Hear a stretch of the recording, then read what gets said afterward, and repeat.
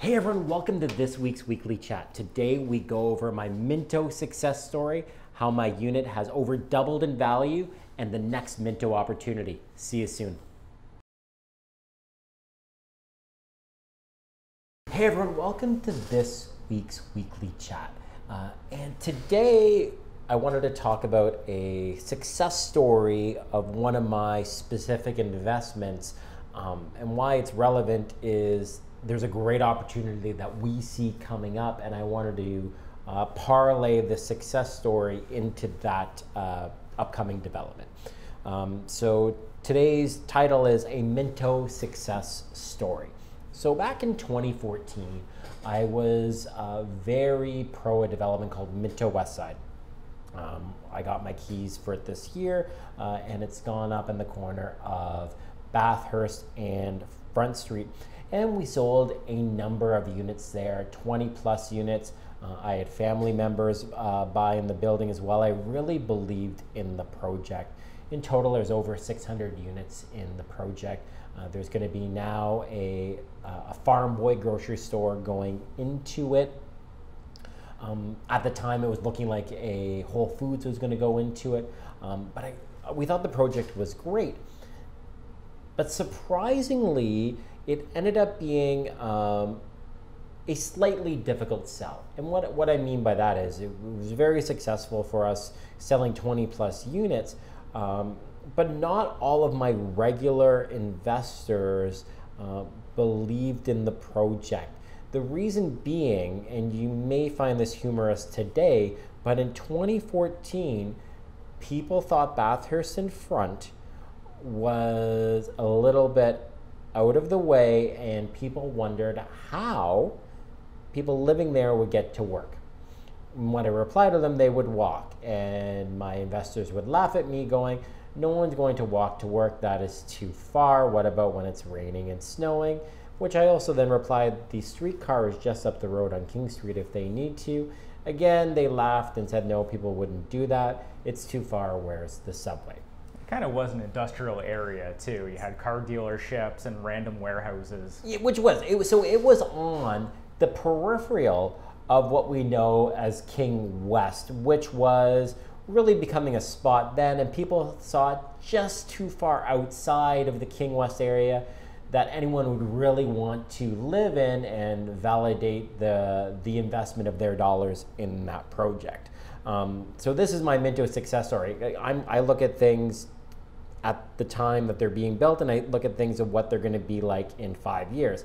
At the time, yes, it was on the peripheral wise, but we're talking literal margins on maybe a block away. And when you deal with a 5-year time period, which is literally 2014 is when I signed my piece of paper, in 2019, I knew that things would expand and then would accommodate this area in there. And lo and behold, we're in 2019, and this really was one of the hottest projects for people to live in from a rental perspective this year. And we know this because we rented 30 plus units in the building for our investors and other people's investors. Over 5% of the building, we're responsible for representing landlords and putting people in the property. And a lot of our units we were getting multiple offers on. So I'm going to start at what I initially paid for this property. So I paid $267,490 for a 1-bedroom unit, which is 428 square feet. Great layout with a window in the bedroom wise. Showed like it was over 500 square feet, even though it was 428 square feet. Current value on that unit today, I could sell that unit today for $550,000. So what I've done, I've over doubled the initial purchase price. So I haven't doubled my investment, I doubled the initial purchase price of the property. The difference between the original purchase price and today's market value is $282,510. I bought it for $267,490, over double. My deposit on that, which was 20%, is only nearly $54,000. So my actual return, 528%. 528% on my initial deposit of $54,000. That's an incredible return. Would you like those returns on your dollars? Unbelievable. And again, it was a difficult sell, slightly, for my regular investors, because they were like, Alex, how are people going to get to work? It's too far from the financial core, which I'm not going to get into that, what I just re-spoke. So an amazing layout that I bought. I actually rented my unit. I was surprised how much I got for my unit. I rented my unit for $2,300 per month. I had 4 competing rental offers on the property. And at 428 square feet, that works out a rent per square foot at $5.37. Incredible returns on the property. Now, what also helped that out, the great layout. I did put an upgraded kitchen in that property, which assisted in the demand for it, but also a great builder with great amenities. So when we rented the unit out, there was carpet on the floors, there was wallpaper in the hallways, the amenities were near completion wise. So when you're in occupancy, these can sometimes be deterrent to individuals when they're renting their property. Not the case in this property. Minto is a top-notch builder, and they've been around for 60 plus years in Ottawa, in Toronto, in Calgary, down in Florida. Basically a North American level builder-wise, significantly deep pockets behind them, and with a brand to protect, and a brand they care about a lot, high on the customer service wise, high on making sure that you believe in the brand and you want to continue investing with the brand. And they'll leave money on the table to make sure as an overall project wise, you're happy. They talk about their projects with passion wise. They invest the extra money to make sure these buildings are a true testament to their brand and stand the test of time wise. And this is very important when you're investing with a developer these days, because you have a developer that's in it for the long haul. That means that your investment is going to be there for the long haul as well, in regards to the design and the money and everything they're putting behind it. Yeah, they're not just there to make a quick buck. They are are make a quality product that's going to stand up in the marketplace. It truly is, and why I call this the Minto success story.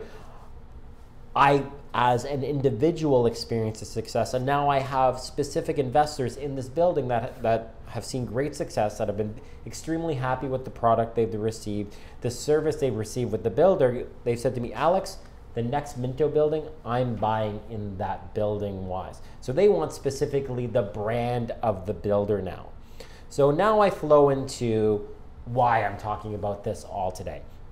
Minto has 2 projects coming up in the downtown core, really the return to the downtown core. The last project to launch in downtown was in 2015, which was Minto Yorkville Park, which was Minto Yorkville Park launched before Minto Westside? I think it did. So Minto Westside was their last project that launched downtown. So we're looking at a significant period of time they've been dormant in the market-wise. But now they have 2 sites coming up downtown. And one that I find mirrors Minto Westside a lot that's coming up at the end of October is 89 Church Street, which is called The Saint. This is the new project by Minto wise, and I'm really excited about this. And why I think it mirrors Minto Westside is that the location is going up at Church in Adelaide. So again, my investors wise, when I tell them about Church in Adelaide, I get comments like, isn't that Regent Park? Which it's not. It's not even anywhere close to Regent Park. But we're on the peripherals of let's say the extended St. Lawrence Market area. But we're just on the peripherals. King Street is just right south. Financial District is a couple blocks away. And when I look at the 5 years it'll take the building to be built, this area will be completely gentrified, and this will be part of the extended St. Lawrence Market area. And what you get is you get the Minto brand, you get the Minto layouts, amazing layouts in the building, and you get the Minto value coming out at a price point I think is slightly below current market values as if another builder were to launch in this area. So again, leaving money on the table for the investor, but also building a landmark building wise in regards to what the finishes and everything are going to be. And you get that brand behind the building.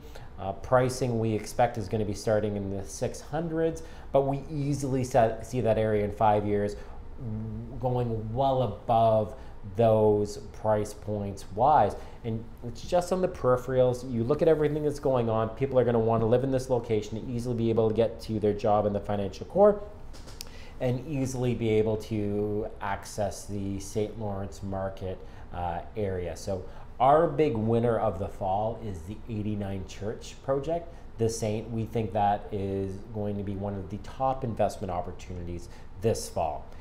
Number two, if you wanted something that's in an area that's already gentrified, you are going to pay a little more. They have their 123 Portland project, which is going literally in the heart of King West. That one's going to be priced more in the 1,300 to 1,400 square foot mark, seeing other units, penthouse or terrace units in the $1,500 to $1,600 per square foot mark. But they're going for a very high-end finishing level in that building, and again, leaving some money on the table compared to other high-end projects in the area wise to give back to their investors, to make sure that everyone profits in this opportunity, meanwhile investing in the building to make sure it is a building that stands the test of time. So based on my past success and the success of my investors in the past Minto projects, I think these both are two incredible opportunities coming this fall, and I highly encourage you, if you are a current investor or looking to get in the investment market, to start off or give yourself a chance in one of these projects wise, and gain the same Minto success that I and my investors have had in the past. Anything to add, Kyle? Yeah, follow the money. Follow the money. Okay, guys, so follow my money, invest in Minto. It'll help you build generational wealth, financial freedom, and see more information on those projects in the coming days. Okay, talk soon, guys. Oh, I forgot to introduce us again. You did. Hey, Alex Wilson, team lead of AlexJWilson.com, and we have Kyle DeVigi, of course, Director of Operations of Remax Wealth Builders of Real Estate. Okay, talk to you guys later. Bye-bye.